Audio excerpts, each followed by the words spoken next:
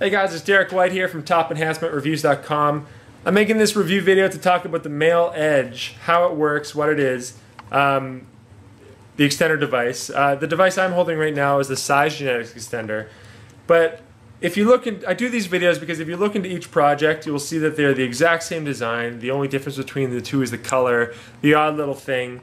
I actually recommend the SizeGenetics as my #1 penis extender. It has the longest track record in the industry and the best money-back guarantee if it doesn't work.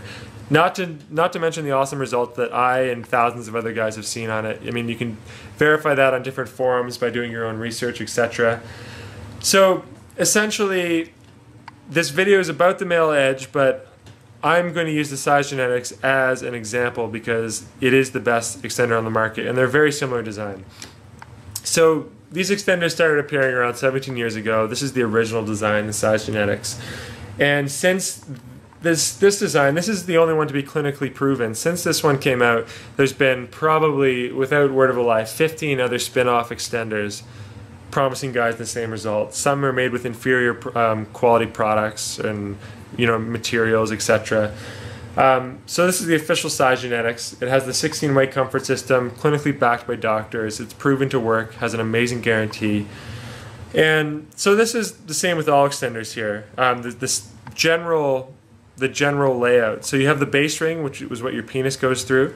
You have the elongation bars here in your front piece that has a silicone strap and a comfort piece. Not all extenders have the comfort piece there. That is pretty unique to the SizeGenetics. So basically, you can take the headpiece off, and the elongation bars are completely removable. So as you need to add bars, and as you're seeing gains, there's tiny ones and big ones.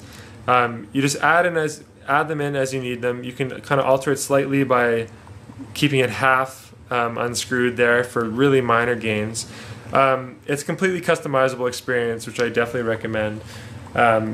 So essentially, what you do, you put your penis in, you strap it into the head here, and you can see it's springy. And what that is, it's creating traction on your penis, pushing your head of your penis away from your body, which creates length gain over time. They recommend to wear it between 4 and 8 hours a day, 7 days a week. I got away when I was using the SizeGenetics from using it about 4 to 5 hours a day, 5 days a week. I mean, I think it's a bit too much to ask. It does depend on how motivated you are. But doing that, I gained about 1.4 inches in length. I say 1.5, but I'm just rounding up, in 6 months, which is awesome. It's definitely part of the reason why I recommend the SizeGenetics over the male edge, over any other brand, really.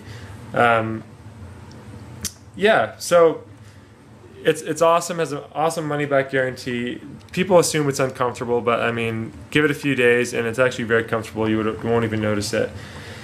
It's the exact same as the male extra. It's just marketed differently, and the aesthetics are a bit different, meaning the looks. And yeah, so I would definitely recommend the SizeGenetics.